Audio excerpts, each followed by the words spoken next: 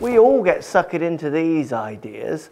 So let's take this approach play shot, for instance, here. I've landed that between the two bunkers. I slightly mishit it. It came up short. I need to make sure I don't go in those bunkers. You definitely need to make sure you don't go in the bunkers because it really costs you shots.